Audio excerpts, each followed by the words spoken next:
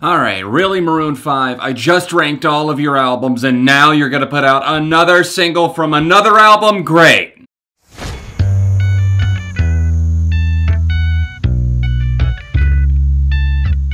What's up everyone, welcome back to Beyond ARTV. My name is John and I have the worst timing in the world. Apparently Maroon 5 have a brand new single out less than a month since I ranked all of their albums. If you want to go check that out, card on screen or else a link at the end of the video. Today I'm going to be doing a track review of their new single Memories, which I'm assuming is from their upcoming 7th studio album, but I suppose time will tell. This track actually had a few co-writers, one of the standouts being Jon Bellion, and I can feel that influence trickling in for better or for worse. Memories is a very low-key track that does work in some acoustic guitars. It doesn't sound awful in that regard, and not that it sounds awful overall. I think it's one of their better singles that they've released in at least the past 5 years, perhaps this side of 2011.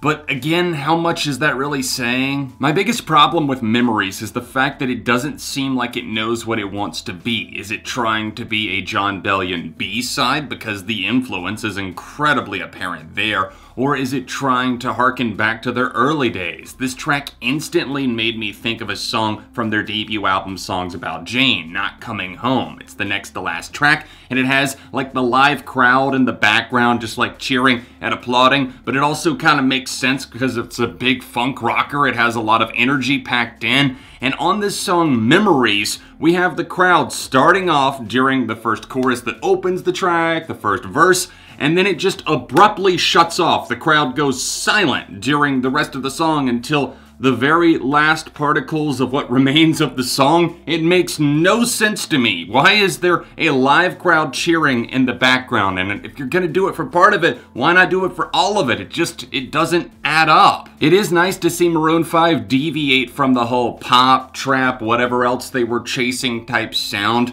although it does feel a bit influenced by Girls Like You, their huge mega hit single. How could it not be, right? Because Maroon 5 have to cash in on a little bit of that trend. I think the acoustic guitar here is much more based in reality and what makes sense for Maroon 5.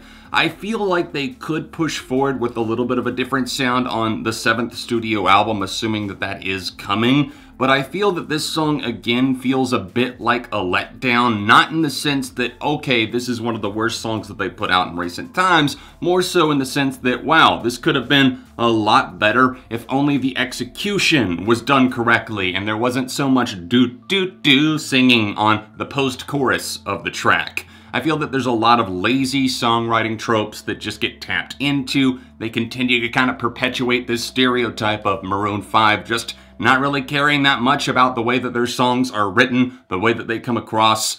There's a lot of lazy production too, I feel like. Again, it's not necessarily a killer because the track is bearable, and that's something that I haven't been able to say for quite some time, I feel like.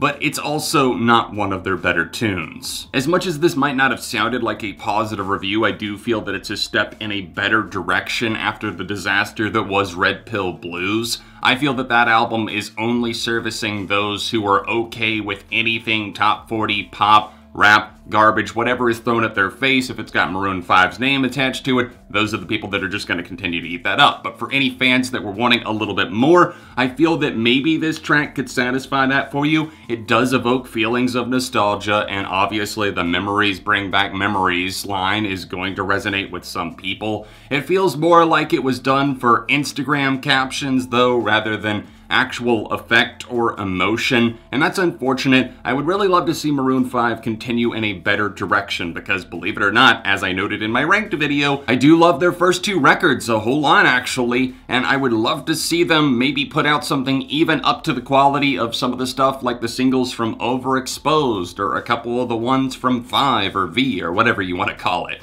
Here's to hoping, a cheers to Maroon 5. Hopefully you can rein it in just a bit for this upcoming release. As far as my rating goes for this, whether this is a one-off single or maybe the lead single from the upcoming album, I'm going to give this a strong 2.5 out of 5, possibly even a light 3, but I'm going to stick with a 2.5 for now. I would love to know what you guys are thinking of the new Maroon 5 single. Sound off in the comment section down below, and drop a like on the track review while you're here. Don't forget to check out that Maroon 5 ranked episode I did. You can tap this card here to go see that, or you can catch my review of Red Pill Blues right over here. All of my social media accounts, including my Instagram, can be found in the description down below, and other than that, I'll see you soon for more right here on Beyond ARTV.